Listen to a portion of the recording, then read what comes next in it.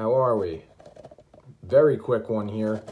I'm at my 7-month anniversary of reappearing on YouTube after actively saying I would be back into collecting.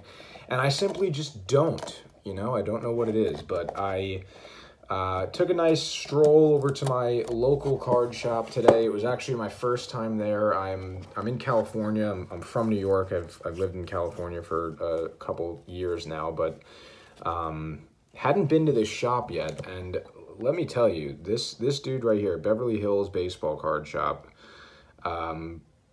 this dude was the man. I think I was speaking with Matt Fettergreen there. I think that's who we were speaking with. He was the absolutely nicest guy in the world. He had a ton of knowledgeable, factoids about cards and sports in general, and showed us some really cool, the shop itself is legit. Like, it's a legitimate shop. It's got like some T206 cards, these old tobacco cards. He showed us this card from like 1885. Really cool stuff. But that's Beverly Hills Baseball Card Shop. It's on Robinson Boulevard.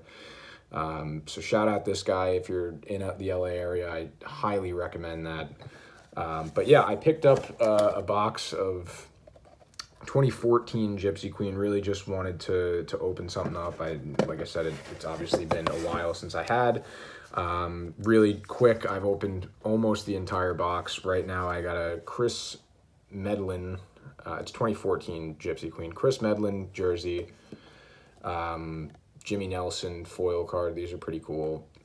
And then Brian McCann on the Yankees jersey card here. But and then Seaver, Mets fan, pretty sweet. And then he had these $1 packs. I just ripped a couple of those, but nothing big there.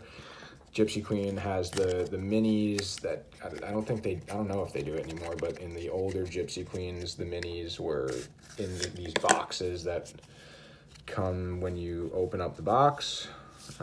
Nothing really of note there, but those are cool. But the reason I made this video is because I have 3 packs left, and one of these will have an autograph, so I figured I would open them up on camera and see if I can get something of note. Belt, Infante, Deaza, Jennings, Lake, Verlander, Bryce Harper, Michael Brantley, Daniel Murphy, and Shane Victorino, nil. All right, pack second to last. It's always interesting that the box with 24 packs and only 4 hits, you can come down to the last pack. Duke Snider, Christian Yelich, Randy Johnson, Yu Darvish, Jared Weaver. Ooh, that would have been cool. Bryce Harper. That was an auto. Debut All-Stars, Duke Snider, CJ Wilson, Hudson, Iwakuma, back to Duke Snider. So this pack should have an autograph in it. Let's see if I will storm Beverly Hills Auto Body in an angry rage because they shorted me a hit. Damn you. Joey Votto, Rianzo, Pedroia. What are we working with? Fergie Jenkins. Prince Fielder. Come on. What are we? Oh, this is the one. I'm going to flip it.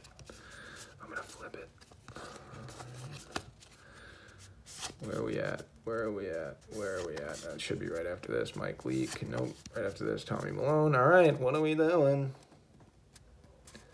Who's this? A. Webster. God damn it. No, I'm kidding. I do not know who that is, though. Alan Webster. This guy is for sure not in the league anymore. I don't think I've ever heard of him, which is surprising because baseball is my most knowledgeable sport. I don't recall this man. Yeah, Alan Webster. Obviously, I wasn't expecting anything from this box. Cool cards. Gypsy Queen's design is awesome. The new Gypsy Queen is coming out, I think, in like a month, and Ginter comes out this month, so I'm for sure gonna get a couple of those, so keep an eye out. if you are watching. I will definitely, I don't think I'm going to open them on video because they take a while, but I'm definitely going to open them up. So yeah, appreciate it. Babe Ruth glove, a hilarious little collector's item that is a really cool thing. I'm rambling on. Appreciate it. I will be back in a couple weeks with Ginter, or maybe not. See you in 10 months.